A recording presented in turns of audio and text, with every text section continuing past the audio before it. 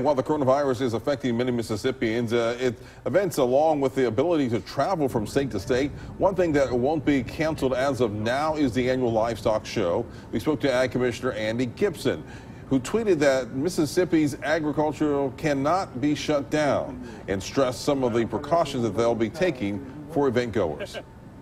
We're going to be doing all the right things as far as social distancing.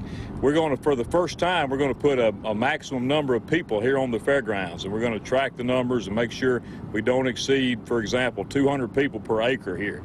So you won't have the pressing crowds that we might have seen in the past. Gibson says that they'll plan on passing out face masks for all people coming in, along with sanitizing stations, fewer vendors, and mandatory 6 feet distancing between all attendees.